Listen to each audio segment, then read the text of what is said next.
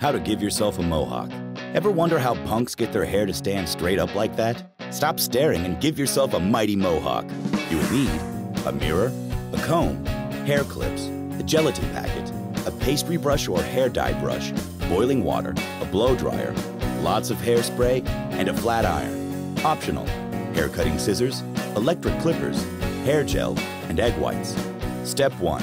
Stand in front of a large mirror and separate the hair in the center of your head in a strip as wide as the space between your eyebrows and clip it. Just want a mohawk for one night? Skip the hair cutting and head shaving and go straight on to styling the center strip.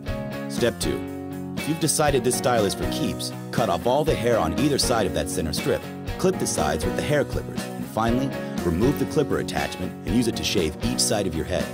Step 3. Pour a package of gelatin into a bowl. Then, add just enough boiling water for the powder to dissolve. Step 4. While the gelatin is still hot, apply it with the pastry or hair dye brush to a small section of hair.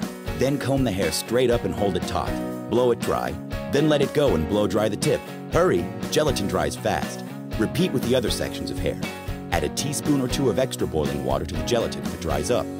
Use strong hair gel or egg whites instead of or in addition to gelatin. Step 5.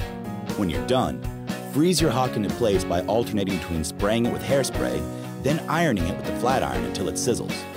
Mohawks are hard on hair, so use a deep conditioner once you shampoo it out. Step 6.